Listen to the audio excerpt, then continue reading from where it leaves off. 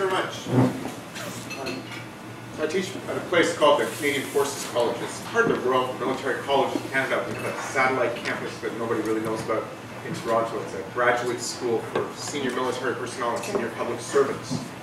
The idea is that for Canada, particularly these days, issues of national security are not just the responsibility of the military. So we bring public servants from foreign affairs, from development, from CSIS, from public safety, to our classes, so that they all study together, so that as they move up higher in the public service, they know each other and can trust each other and have to work together.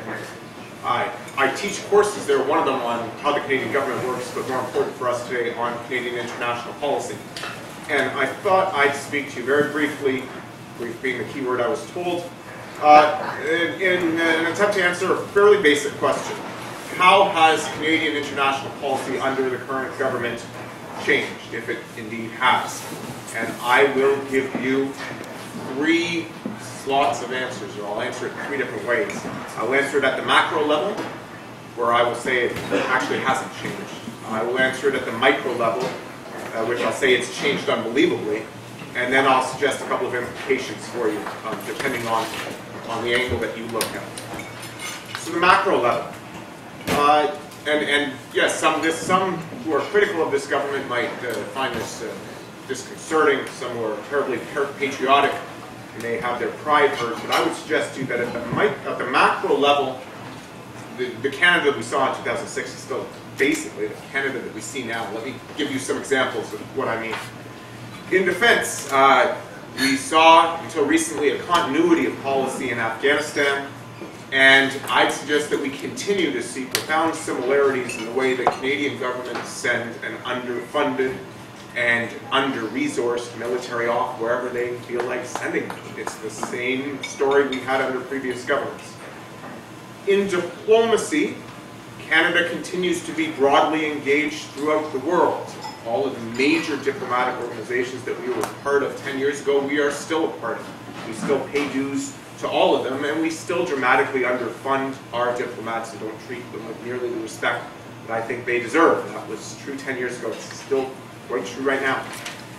In development, or international development assistance, Canada continues to promote what has been for decades an uneven, partly successful approach to development and humanitarian aid that it sustains through budget increases and decreases that are neither predictable nor reliable. That was the case under previous governments. That's still the case now. You've seen the aid budget go up.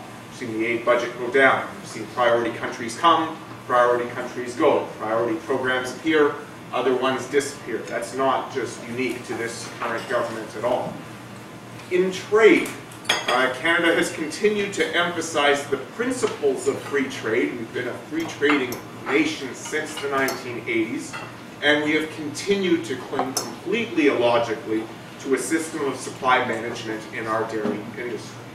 So we say, and so which means we have free traders until it's time for the dairy industry where at some point we become supply managers, and that was true for this government, it was true for previous governments as well.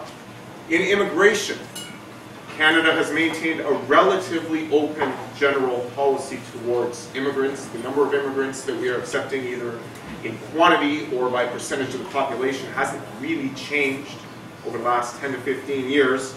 And we continue to maintain, relative to the rest of the world, a fairly generous refugee policy.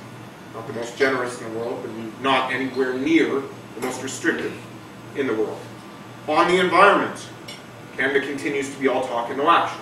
That was true under previous governments. It's true under this government too. So if you put all that together, defense, diplomacy, development, trade, immigration, the environment, the broadest levels, really not very much has changed. You go micro, however, then everything has changed. So in defense, the talk of defense has changed dramatically. Now we talk tough. Now we, instead of moving away from peacekeeping, which is what the 2 previous governments did, now we basically disparage it. Now the contribution relative to the Martin government is no different, but the attitude is significantly different. In diplomacy, we no longer have the same level of tact that we might have had 10 years ago, and probably less regard for certain relationships. The current government, I would suggest, privileges the quality of relationships over the quantity of relationships. So certain relationships are extraordinarily important to it, but others are not, and when they are not important, the government pays significantly less attention.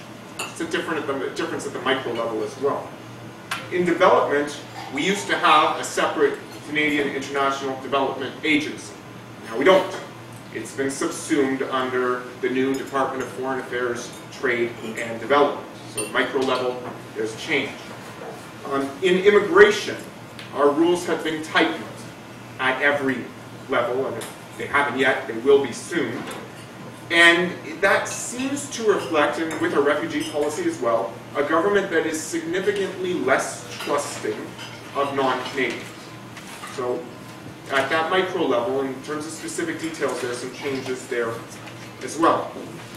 On the environment, the big difference now, I would suggest, is this government isn't ashamed of not doing anything, whereas previous governments lied about it. The outcome is the same, but the current government is almost proud of not doing very much. So what are the implications then? Part three, part last, what I'm saying. What are the implications for these relatively micro-level changes in the strategic context? I'm not going to come to a conclusion. I'm going to give you three conclusions. You can pick the one you prefer. So one argument is that at the strategic level, the implications are basically nil.